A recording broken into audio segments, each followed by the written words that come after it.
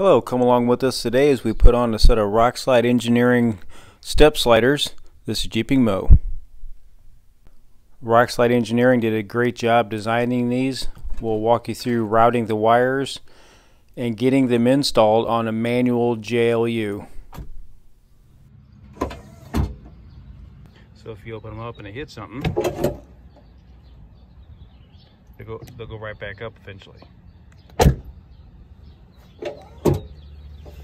That way, if you are on a rock or you're somewhere, it'll actually go back up and won't just try to power through it.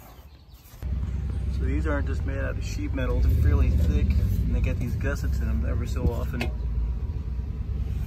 Now, they're not as hardcore as a solid tube or something. You hit these a little bit and it won't affect it. But they're fairly stout. Even the main supports are fairly thick. You can stand on it and it doesn't move. Okay, so let's look at the install on these rock sliders. So you have to take off the 3 body mounts. You take off the 3 body mounts, one in the back.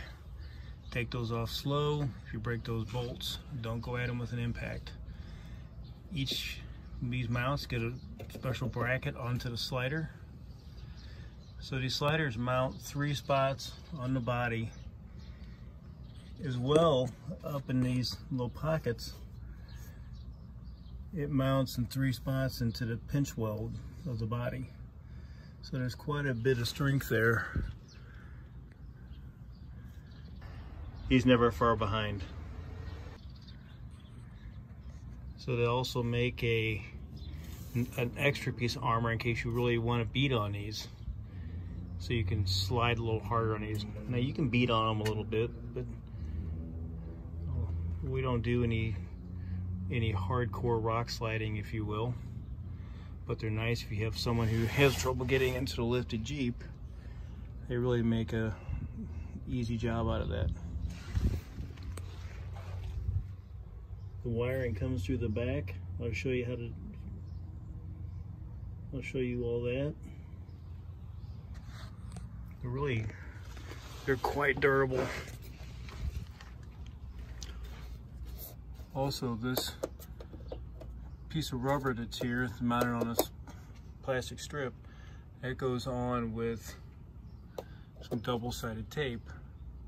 Make sure that when you slide this on, that's in the right spot.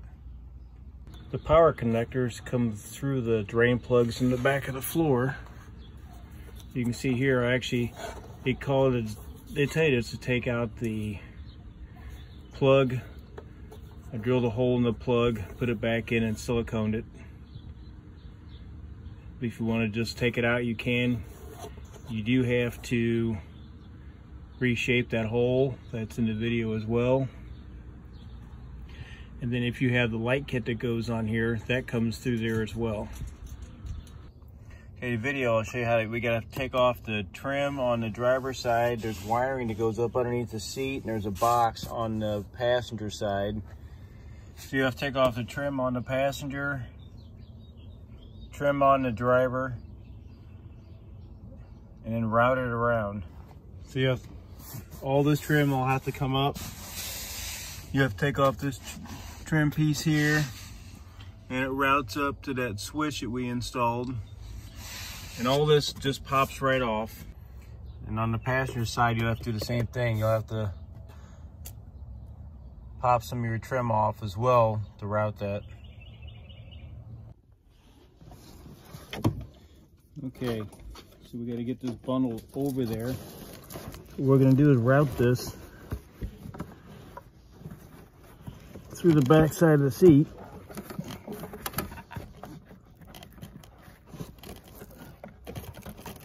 And they're not like wires hanging around everywhere. You won't lose wires everywhere. Well, this becomes even easier. You can just zip tie them up anywhere.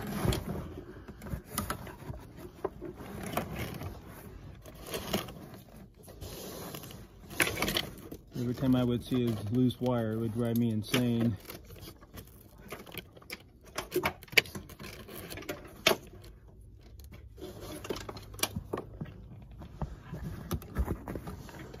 as you bring this big octopus through here.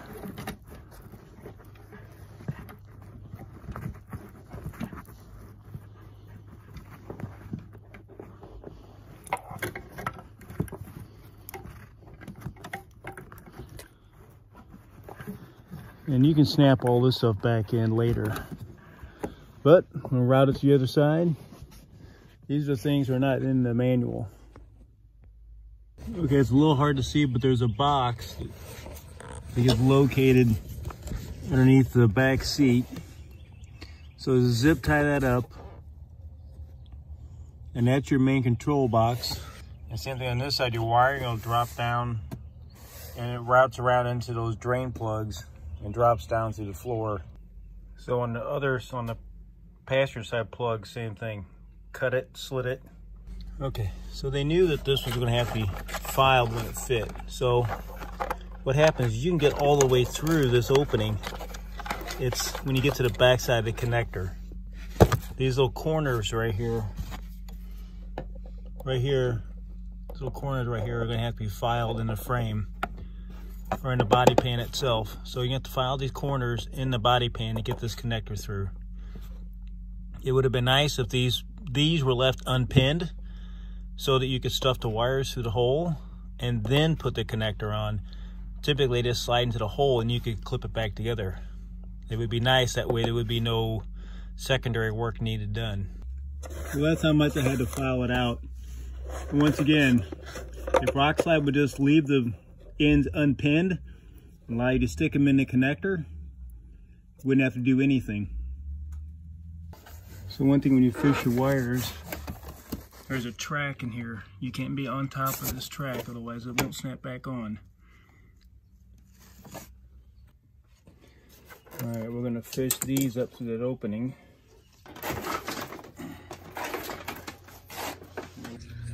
Okay, something else that maybe a marry over from the JKs. When you put this bracket in up under the screw, if you take your doors off, you're gonna hit. So I'm gonna have to readjust this bracket. You see a lot of videos talking about passing things through a grommet.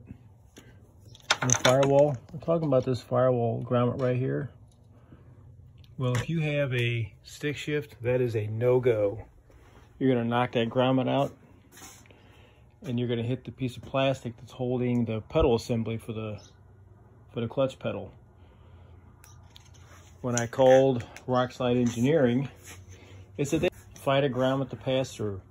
So I'm gonna have to go through the main grommet. I'm gonna take my passenger side fender off and go through that grommet that way. A little bundle that I have to pull through that hole in that boot. I'm gonna poke a hole, not slice it, because the slice will run and won't be able to seal it. But if I poke it, hopefully it'll self-seal. These are for the steps. This one is for the switches. Different project. Okay, so on a manual, I had to actually poke through the main boot. I've tried to find 100 different ways to do that. That's the last thing I wanted to do. Definitely gonna have to silicone that. So I poked it through with the hanger. And now I'm trying to pull a fish line back through.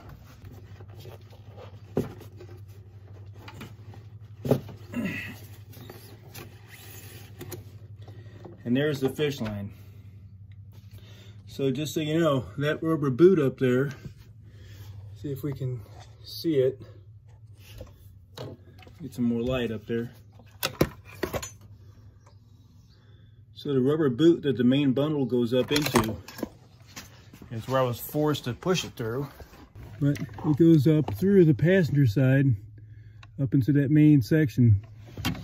And just because you poke it on one side, it's a double boot. So with that, let's finish this thing up. I have to seal it. Okay, so you can get the fish to come through this side. I had to go back on the passenger side and really work it through the area. I siliconed the boot to make sure no water came back through. It's not the cleanest job, but it's not very easy to get to. Just make sure you seal it back up. Okay, so the wiring comes through you mount this switch into that bracket, and that allows you to turn the steps on and off. And then just run your wire up underneath there, tie wrap it all up. It'll be nice and clean. But the nice feature of these steps are you can turn them off. They don't have to come down every time. So all the doors will get the switch. It just routes around. They give you a nice little insulated piece, that double-sided tape right underneath the latch. They give you good measuring directions for it. The switch is wired up in the main to the main wiring harness, and Rockslide gives you a good diagram of where to place all these sensors. And then all the doors get these little magnets with this little cover on it, so that switch can sense it. Pretty easy install. Back on, you have to check all these clips. The clips should look like this. But sometimes they break when they come off. So you just replace them. Just slide into the opening. Snap into place. Let's put it back on. Okay, if you've never put one of these fenders on, it's pretty easy. Here's some alignment pins. And there's, you got your mounting locations. Basically, when you put one of these on, the first thing you gotta do is you gotta plug this plug in. So we'll plug this in.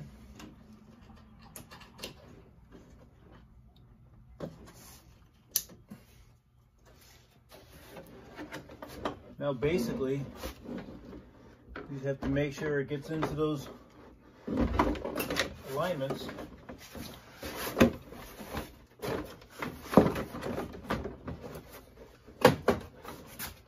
So when you see people ripping tires off on a trail, the reason why is because they snap on just that easy. We got to put the bolts on. I'm missing a couple plastic clips. I got to get some more of those. 4 bolts and it's back in. Okay, to wire it's pretty simple. This is your main control that comes through the firewall. One end goes to the hot side, one goes to the ground. From that standpoint, it's pretty easy. You just got to snap all your covers back on, put all your carpet back in place, and you'll be ready to go. I hope you enjoyed this install of these step sliders. If you have any questions, please leave them in the comments below. And we'll see you on the next adventure. This is Jeeping Mo.